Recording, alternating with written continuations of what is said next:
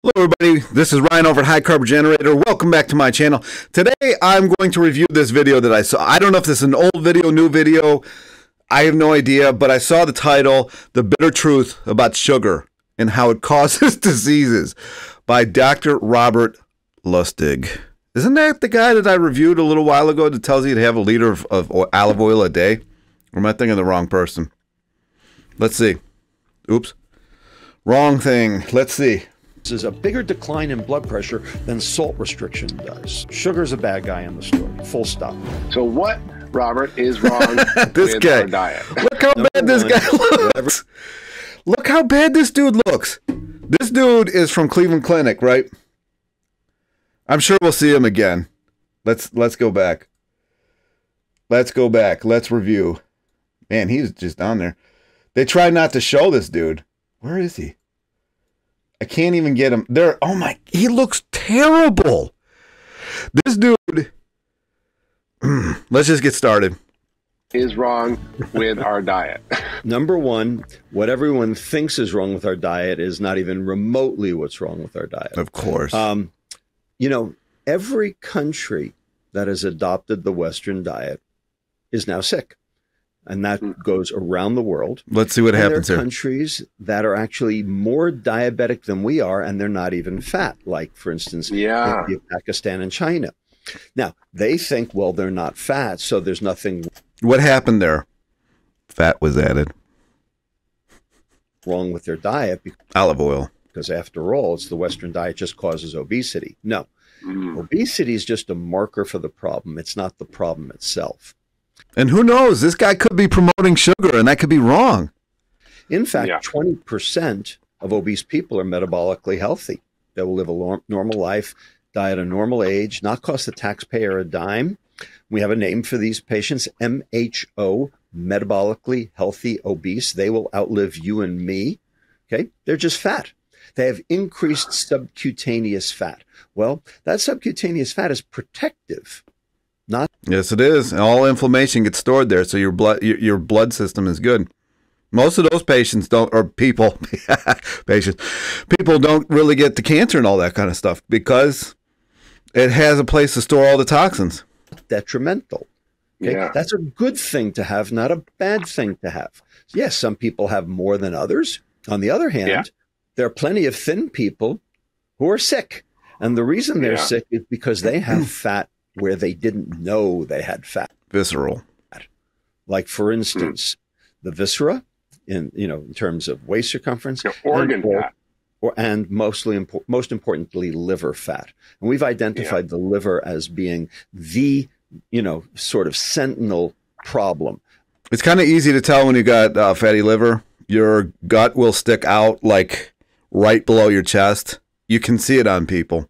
Of this entire thing, liver fat. I was just at the Obesity Medicine Association meeting just this past weekend, explaining why fatty liver is basically where the problem is. So the question is, why is it that we had never heard of fatty liver disease before 1980, and now 45% of adults and 25% of children, not obese adults, not GMO, obese children, all adults, all children, now have a disease that didn't even exist 50 years ago.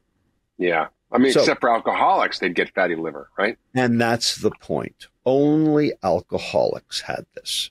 And now everyone has this. And children don't preservatives drink alcohol. But children consume something that is just like alcohol.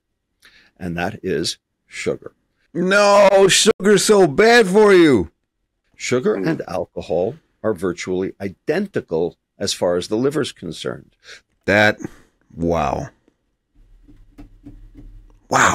I mean, the big difference between sugar and alcohol is that for alcohol, the yeast does the first step of metabolism, which we call glycolysis, anaerobic glycolysis.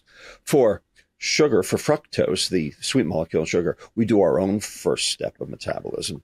But after that, they're exactly the same. And so it makes sense that children would get the diseases of alcohol without alcohol. So until we fix this problem, and by the way, this is just... Didn't we start removing all sugar from everything?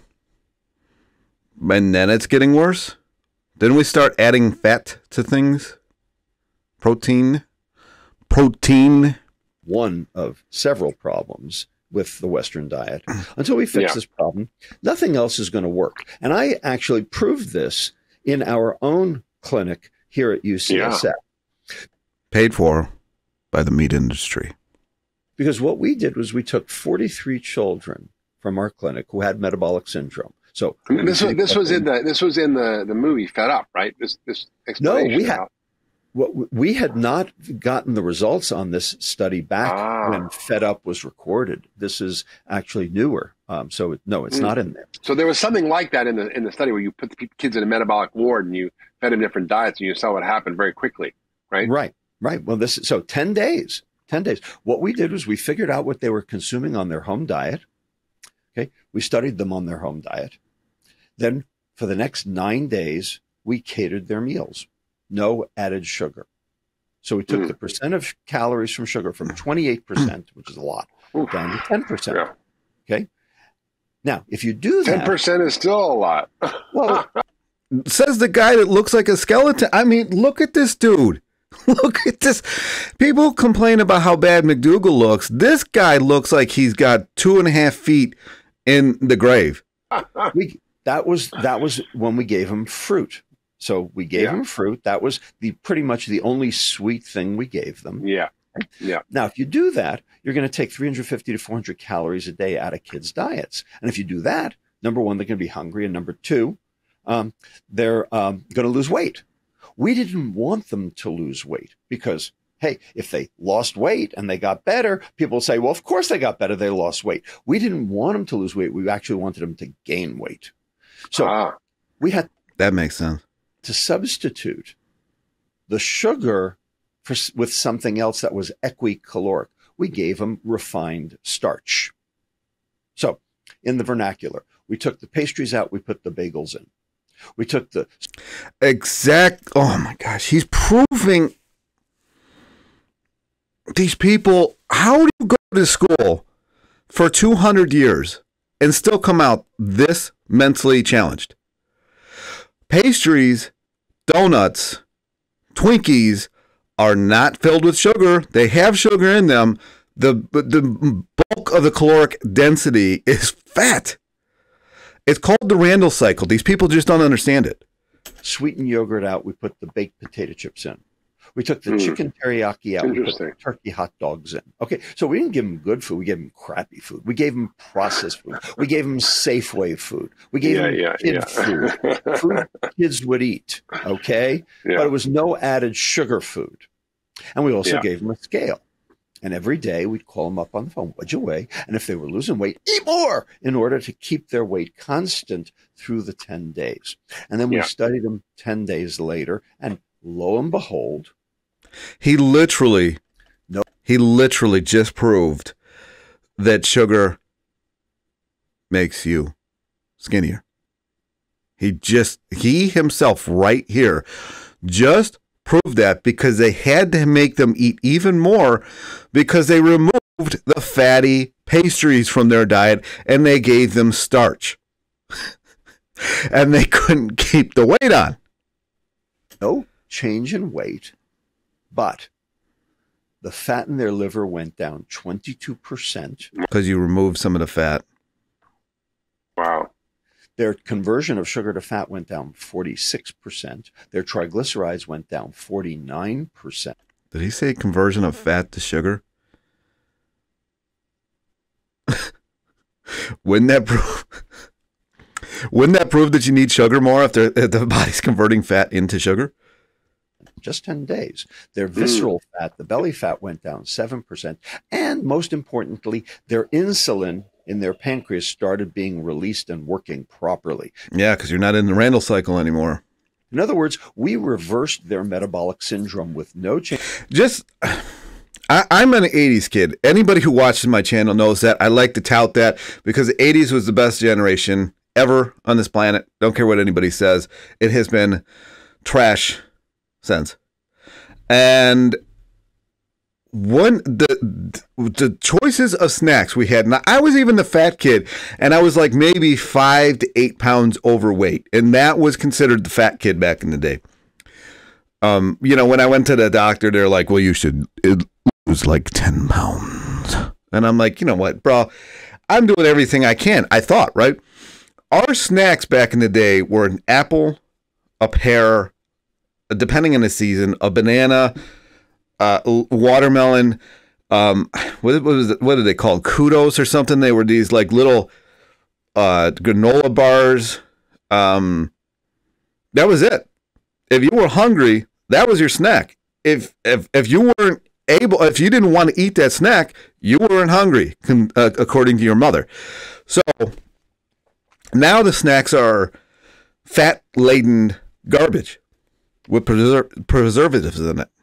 Change in calories and no change in weight. And what this told us was, because they were force feeding them, that it's not the weight, it's not the fat, it's the Randall cycle, the liver, insulin resistance, fat, and that's the fat you can't see. That's the fat you can't measure when you stand on a scale. I'll agree there. That's why we have metabolically healthy obese people who don't have liver fat. Yeah, if you don't have visceral fat, I mean, technically you're healthy, but you have to get a DEXA scan. I don't even know if that tests visceral or not. So subcutaneous is the fat that's under this, basically between the muscle wall and your skin. That's subcutaneous. Visceral is anything that's surrounding your organs or anything under the muscle. And we have very thin, sick people who do. In my understanding, and this is, David Ludwig says this, below the neck, your body can't tell the difference between, So this guy's just a fan. I mean, I guess McDougall is too. I really, you know what? He's a Cleveland Clinic person. I live in Cleveland. I go to Cleveland Clinic. Cleveland Clinic was well funded by a certain John D. Rockefeller who had a need to get rid of polychemicals. And so he created basically the AMA. I'm not going to go into any more than that. Ironically, John D. Rockefeller is buried about 5 miles from Cleveland Clinic in a cemetery called Lakeview Cemetery. So I think he's still watching. Cornflakes and a soda, right? Or between a bowl of sugar and a bagel. And I think, refined starches are also a problem. So what I don't want people to take away from this is that you can eat refined starches and that's okay. Just define that. I think it's still a problem. Let me delve into that a little bit. Let me unpack that. Okay. Sugar, dietary sugar, the sweet stuff you put in your coffee, the crystals, is 2 molecules in one. Okay. It's called sucrose, but it is 2 molecules. One is called glucose, one is called fructose. Now, glucose is the energy of life. Every cell on the planet burns glucose for energy. Glucose is so important that if you don't consume it, your body makes it. There you go. Yeah. Okay. Makes it out of proteins. It makes it out of fats. So you will always have a serum glucose level. The Inuit, who basically didn't have any carbohydrate because they didn't have any fields to grow any carbohydrate, they ate whale blubber. They still had a serum glucose level. McDougall has proven so many times that the hunter-gatherers were largely vegan. I'm going to pop a video in here of that. Because they had this particular habit of eating charred wood and bone ash. Come on. The reason they had strong bones is because they ate a diet of barley. Now, I went looking for fat gladiators. And the best I could do is the mosaics that were done back in those times, and I didn't find any. Well, this guy's a little big, but that's probably mostly muscle. I couldn't find any fat gladiators.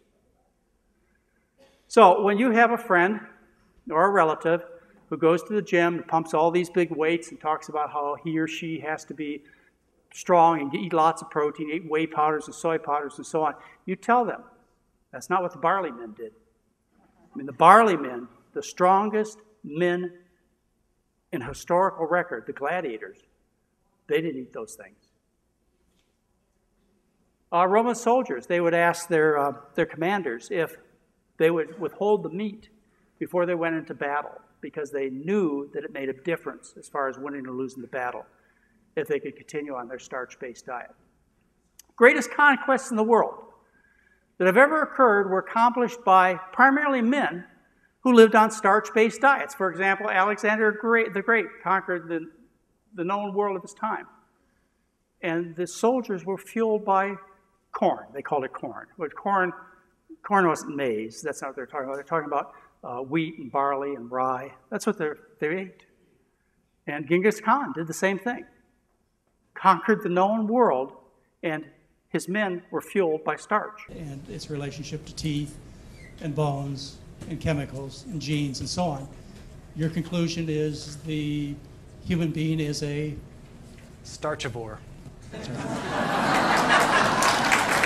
And here we are back. Because glucose is that important.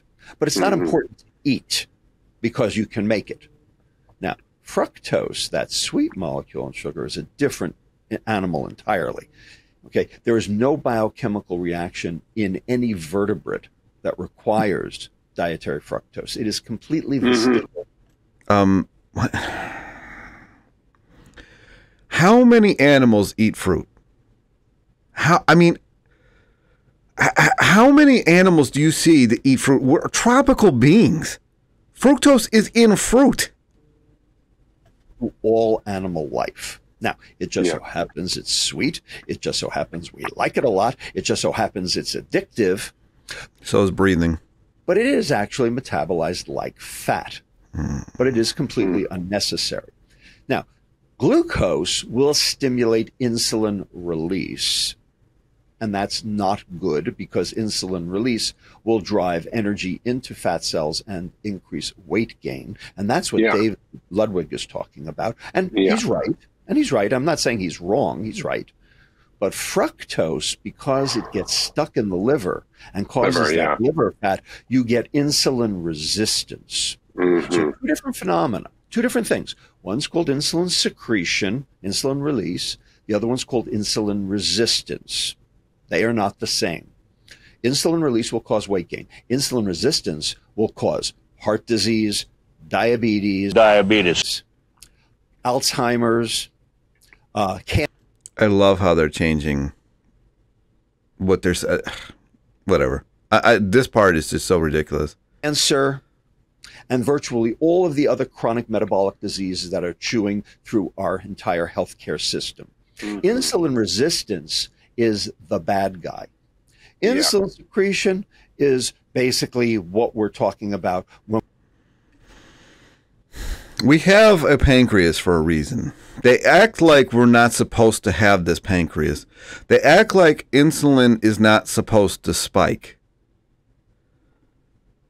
This is just, it's scary how much of this message is getting out there because it's just going to make things worse and worse and worse and worse. And people are going, the only thing that this really does is help the hospitals out because people are going to be on these high protein, high fat diets. The kidneys can't handle it. The liver can't handle it. I'm proof of that. I went through all of that. And then you have a patient for life because they don't research outside of that. They just want a pill or you to cut them open and do something. And so they can go back to their old habits. It's ridiculous.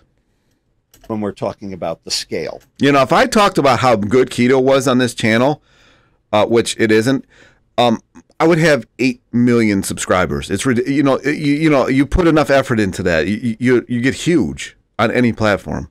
Insulin resistance is what we're talking about in the doctor's office. But eventually, though, if you have enough of the restoring starches, even if you don't have refined sugars, you will see an increase in insulin resistance because you have to produce more and more insulin, and the cells become resistant. So it's sort of related, but I get your point. Fructose really has a unique effect on the body. We had Richard Johnson on the podcast who talked a lot about the dangers of fructose, and David Perlmutter talked about this, what he called drop acid, meaning uric acid in this role. And uric acid only comes from animal products. As a real accelerator of insulin resistance and chronic illness. So uric acid literally is it's urine acid. The last time I checked, the banana from the tree doesn't pee. The other banana is pea. The banana that comes from the tree doesn't have urine in it. Unless maybe a monkey pisses on it. I agree with you, Robert. I think, it's so amazing to me that the single biggest driver of our exorbitant healthcare costs, of our declining health globally, of all of our chronic diseases, heart disease. What has happened since 1980? Seeing how I've been here the entire time. We've watched it, those of us who've been born that whole, throughout this whole time. The advent of all of the snack food, the advent of high fat, high sugar stuff. Of course, sugar is going to get the blame though, because the fat. We've watched this happen. Back in the day, people consumed a lot of, if you go to Asia prior to 1980, they lived on 90% white rice with a little bit of vegetable and maybe a little bit of meat here and there. No diseases whatsoever. China study proved this. Now you add the Western diet, which is a lot of heavy milks, heavy creams, ice creams, a lot of meat. I mean, if you go to China, they brag about how many meats they eat in a day, and all of a sudden these diseases just start popping out of nowhere. No one can figure it out. They didn't have diseases prior to this, but all of a sudden you add this stuff, and they're like, "Oh, diseases come from? Where do they come from? I can't figure it out. It's got to be the rice. It's got to be the rice.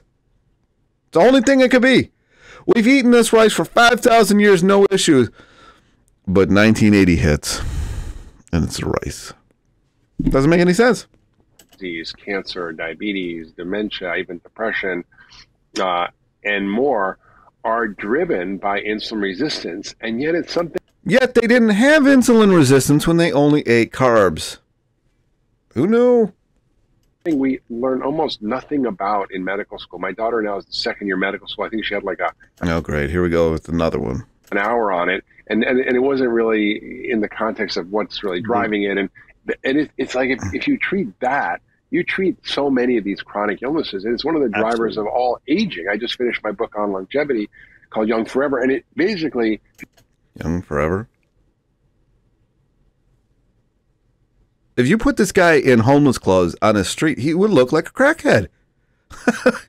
Young Forever, what is this guy talking about? Now, I know people say that about McDougall, and I can't dispute it, but he's got these huge bags under his eyes. I mean, there's not, in this shot right here, there's not even a glint in his eye. It's like not even wet. It's like, if you look at the science of this, the science of insulin resistance is really the science of chronic disease and the science of aging. There you go, the hospital.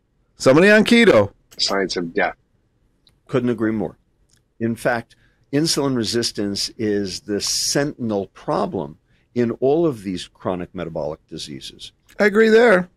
But you're going about it the wrong way. You're being paid by the wrong industry. Because insulin resistance is a manifestation of mitochondrial dysfunction. I am a product of listening to these people. I actually didn't listen to these people back in '99 when I first went on the keto. They were telling me not to do it. It would be terrible for me, and I would have all kinds of problems. And I'm like, yeah, whatever. I'm 20. Whatever. I'm not listening to you, brah. And sure enough, it did take 10 years. And that's the thing. When it takes 10 years for things to start hitting, like all these diseases, they don't really think, oh, it's got to be my diet. They think, oh, I'll get a pill. No. Cut me open, people. Take something out. That's what they do. It's ridiculous. It's hard to watch. Function. Mitochondria are the little energy burning factories inside each of our cells. I got to 405 pounds, by the way, listening to people like this. 405 pounds. I think I'm like 255 now or something. So I've lost some weight. So I know what I'm talking about, people. And when our mitochondria work efficiently, we are healthy and our blood glucoses do not vary very much and our weight stays stable and we feel good and we can sleep well and all. People on keto cannot sleep well. I was there. I was an insomniac. I probably still have insomnia from the damn thing because I didn't really have it that bad prior to. I've been sleeping good lately, though. I'll say that. I probably shouldn't say that. It's been terrible lately. Terrible. I haven't been able to sleep in years. Is right with the world. And as soon as our mitochondria don't work well, all hell breaks loose, and we get all of these chronic diseases. Add some oil. Diabetes. And we feel like crap, et cetera, et cetera. And we end up starting to having to take medicines in order to try to make our mitochondria work better. And that's what happens because the doctors don't have a clue what they're talking about. Except, guess what? We don't have a medicine to make our mitochondria work better. Uh-oh. It's called sugar. Because no medicine can actually get to where the problem is. Okay. But it's you don't need a medicine for that. foodable, not druggable, right? Right. So that's the whole point is how I do commend them on not giving out drugs because that is a huge problem. What's wrong with the mitochondria and how do you fix it? It needs sugar. It runs on sugar. That's what it runs on, glucose. That's basically what this whole story is about. And to be honest with you, Mark, that's what functional medicine is where we are. Whether they taught you that or not, that's where we are. No, it's for sure. The friggin' mitochondria. All right. So absolutely. What's poisoning them? That's the big question in all of medicine. And before we get into the I want to get deep into mitochondria and all this. But I just want to kind of back up a little bit because we said a lot of stuff, and I want to make sure people get it. So I want to talk about how we diagnose insulin resistance, and you have in your book a way to self-diagnose because it's really important because your doctors are missing 90% of it. They don't. I agree there, and I think I'm going to stop there. Like always, I'm going to put the video link down below. This wasn't as much of a hate video as it sounds. This isn't as much of a hate video as it sounds. It's just irritating to watch because I've been there. I struggled with the weight. I mean, my ex Sandy, she watched it. It's she watched me listening to these people, and you gotta go your own road at some point. And it just a lot of people go the wrong road, and I make these videos because of this. It really is just, if money were no object, I wonder what the medical industry would actually look like. That's all I'm going to say. Anyways, if you like the video, like, subscribe, comments, questions down below, and I'll talk to you in the next video.